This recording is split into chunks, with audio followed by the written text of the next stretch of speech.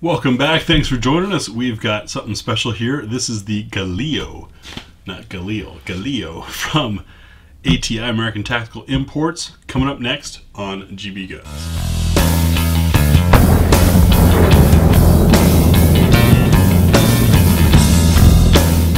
So, a little bit of history first before we dive into this, and for anyone who's confused and didn't read, this is the tabletop review and field strip. We will do shooting in another portion. The Galeo is a US Galil made with some surplus parts that give it just enough authenticity to be fun.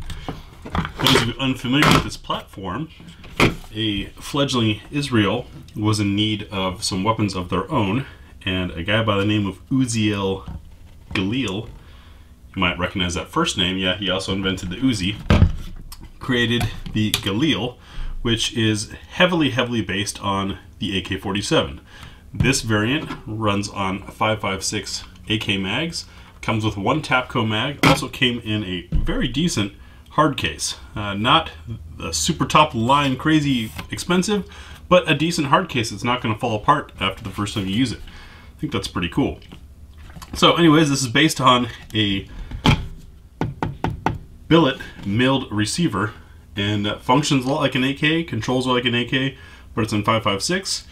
They've included some surplus parts, such as this pistol grip, which definitely has some wear to it, and the folding buttstock with the steel plate. You can see it's got a nice angle there for rolling it up into your shoulder. Folds nice and clean out of the way. I think it's really cool that the handguard is scratched up and has the dust in there. I went to Afghanistan and Iraq, and I can tell you that is most certainly the dust that comes from everywhere. Now, obviously this dust is from the Near East, not the Middle East, but if you've spent any time in the desert out there, you know what I'm talking about by seeing that dust. I don't know, however, what was supposed to slide in and lock into this place here. Not a bayonet, maybe a grenade launcher, something like that. Obviously the former user of this handguard didn't have one. Plenty of airflow getting through to the barrel. You can see straight through there, so that's kind of neat. Anyone who knows what goes on here, please comment down below for us. We have a place to maybe put a swivel, most certainly a bayonet lug, and a point to attach our sling, and then on the very end we've got a classic flash hider that's open all the way around. Kind of surprising for a desert shooting gun, considering that's going to cause lots of dust to kick up, but oh well. Moving up to our front sight post, we can see it's hooded with an open window to allow some light and maybe access to get in there and turn it. There's also this additional piece here that looks like it could flip up. I was unable to flip it up earlier on my own. Let's see if I can do it with a round. There we go. And it's got a giant copper bead. If I can maneuver this so it doesn't whack the camera. See there, that's an interesting, maybe that's not even copper. That might have been a night sight at some point. That folds up and out of the way. We can see the vents on our exposed gas tube. No rear sight block like an AK would have, because the rear sight is way back here where it should be. So we have a nice long sight radius. Safety on this side slides up and down, does not overextend over the receiver like it does on some cheaply built AKs. You can see this little divot right there. That's to help prevent that from getting stuck, but it does seal everything nice and tight when it's closed. There's the ATI logo, letting you know that this was made in South Carolina. Flip to the other side, and we have a safety. There's fire, there's safe. The marks are on there. We get the shadow off it, and it does activate the lever from the other side. It's pretty cool, and that can be done with the thumb of the shooting hand, assuming you're shooting right-handed. I did notice the magazine release paddle extends a little more off to the right side and is flush on the left side. You can almost push your trigger finger forward and flip that out. We'll try that when we get to the range. But this shield hanging down here prevents any accidental dropping of the mag. Mags are a rock and lock type, as you'd expect from an AK. You're just going to need to find 5.56 AK mags. Next, we'll field strip this thing and take a look inside the gun. So in preparation for just being able to field strip this in the limited workspace that I have here, I wanted to show you the stock mechanism. It does hold in place. There's kind of a firm spot, at which point it keeps it from flipping open, but it's a nice heavy steel mechanism back there. Probably not going to fail on us anytime soon. To remove the top cover, just like an AK, we're going to need to push this tab in. It's quite stiff. Far enough to get top cover off. Now we can remove our recoil mechanism. Bring the bolt carrier rear up. And you notice the gas tube came off because the gas tube is, see those tabs here, right there? That's what holds it in place. So without the pressure of the rear cover, it comes right off. Easiest gas tube cover I've ever seen working on AK type platforms. But it lets us see nice and cleanly inside the gun. To take a look at construction, got nice, thick, strong rails there that are going to make for probably some very consistent and very smooth shooting. The trigger is of course your standard AK style.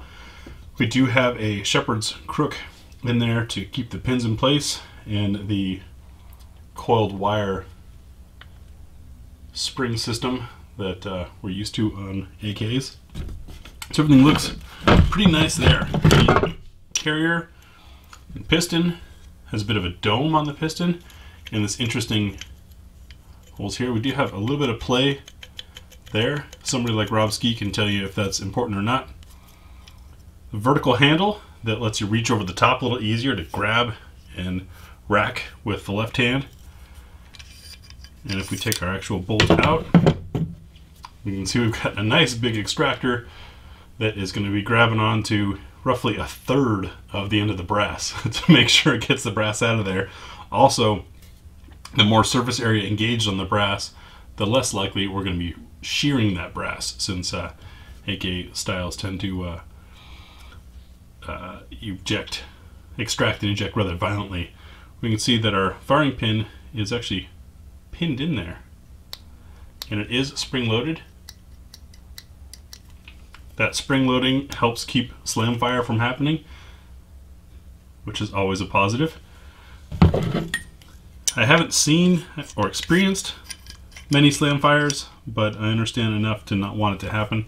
Slam firing is when just the sheer momentum of the mass moving forward causes the firing pin to keep moving and sometimes hit hard enough to sit off the ground.